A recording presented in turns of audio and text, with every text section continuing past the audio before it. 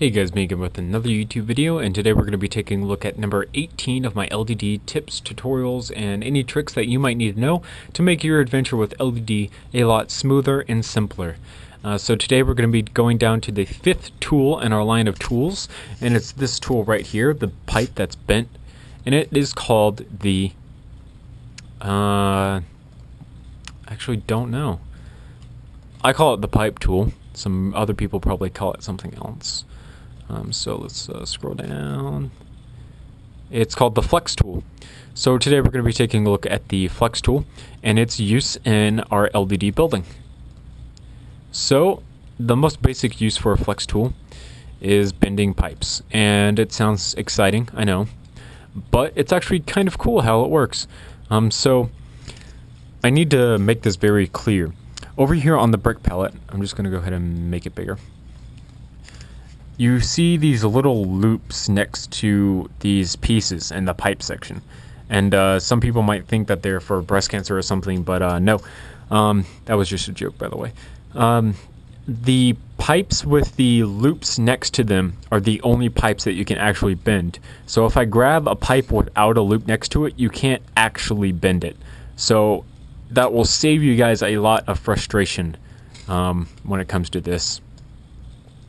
But anyhow, basically how it works is you're going to go ahead and select your pipe, place it where you want, and then using the flex tool, you're going to click on the stud, and you're going to move your pointer over to the other stud, and it will automatically connect like so.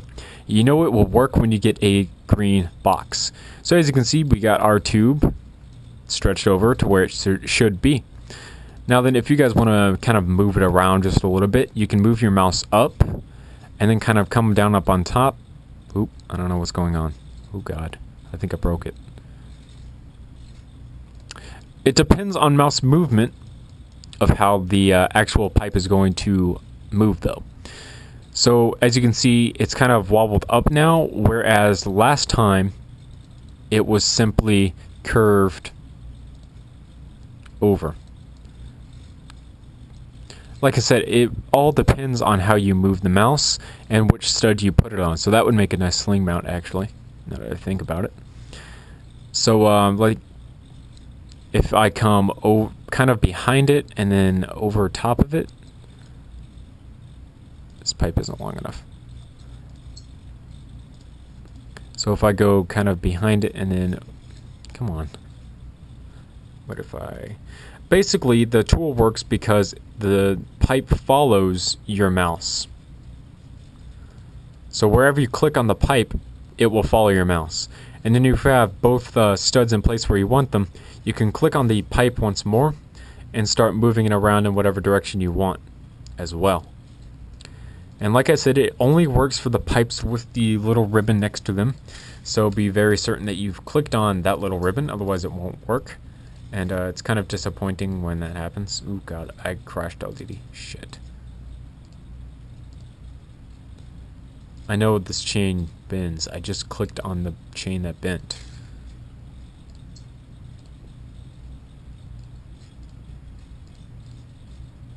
Apparently chains don't bend. Never mind then. It doesn't even have to be connected to a stud if you want something to move. Just go ahead and kind of click on it. The only disadvantage is that it'll just kind of free float around the screen if you don't have it connected to a stud. So kind of be careful. And then now you can kind of keep moving it up. Seem kind of really far out. And now you have just a random piece floating out in midair. And that actually means I've solved the problem. There was a person earlier on in the comments down to to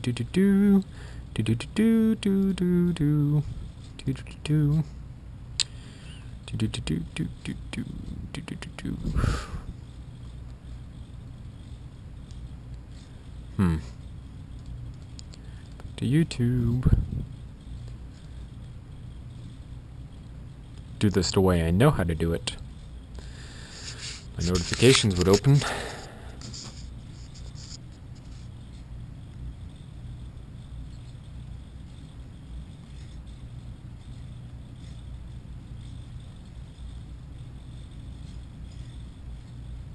I didn't know they had another video uploader. Should watch that then.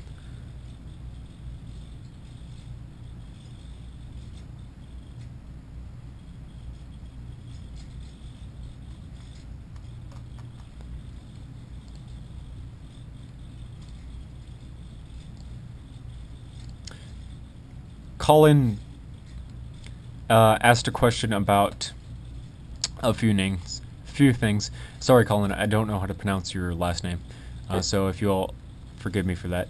But he asked something about stacking bricks and leaving one floating in midair, and how he could do that.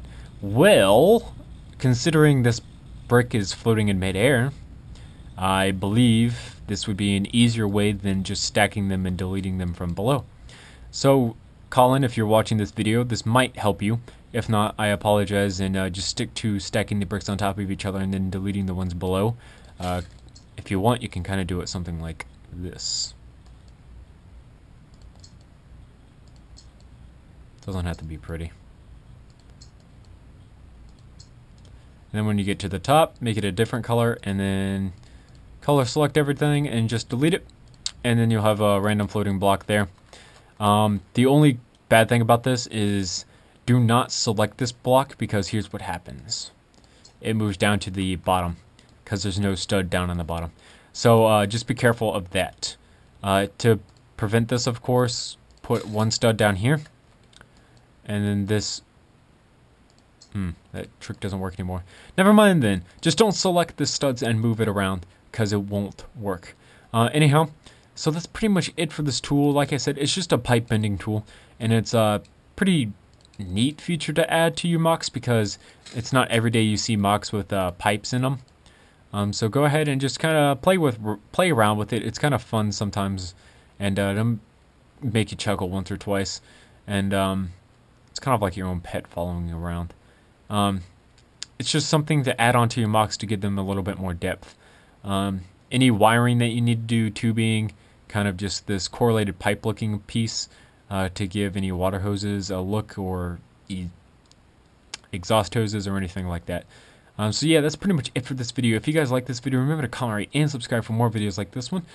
And in the next video, we should be taking a look at the paint bucket tool, one of my personal favorite tools, and one of the easiest ones to use in this. And there's some really cool things that you can do with that. So I'm just going to go ahead and back up. If you guys have any spare time, don't be afraid to take a look at my website at bluejaythemeister.weebly.com. There will be a link in the description. I hope you guys enjoyed this video. I hope you guys have a nice day. Thank you for watching. Remember to comment, rate, and subscribe.